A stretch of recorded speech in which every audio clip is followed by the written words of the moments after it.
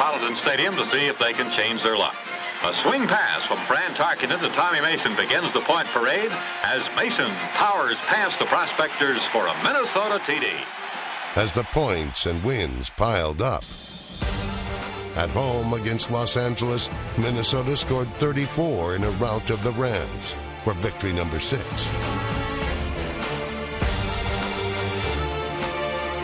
In a visit to the big city, Tarkenton tore up the defending Eastern Division champions for win number 7.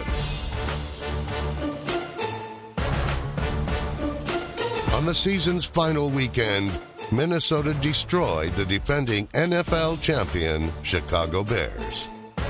The Vikings tied Lombardi's Packers for second place in the NFL West. And those in the know were predicting big things in 1965. But Norm Van Brocklin's budding dynasty never bloomed.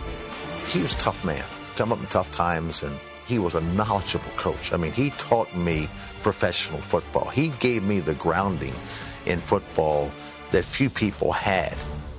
I knew as much football from an offensive standpoint and a passing game standpoint as anybody. The 65 Vikings started the season 5-3.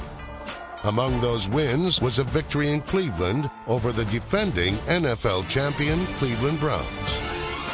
Clearly, the expansion team from Minnesota was poised for a title run.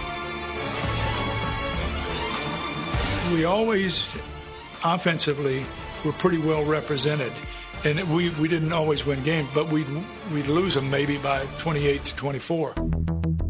In a late season downward spiral, Minnesota dropped 4 straight games, including 2 to Lombardi's Packers, one of which occurred when this potential game-winning touchdown was ruled incomplete.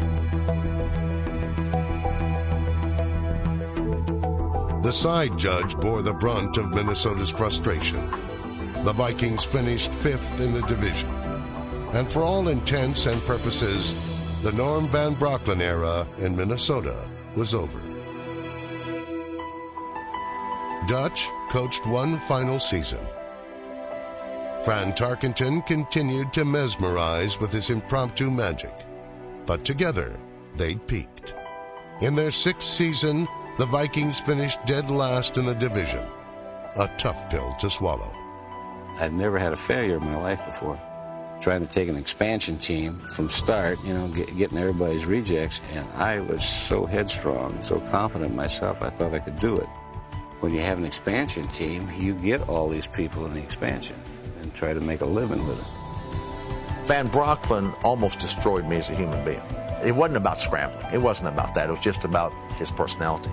If I was a pocket passer with Van Brocklin, we were going to have conflicts. He had conflicts with every human being he came in touch with, but so that he even fueled it even more, that you cannot win with a scrambler.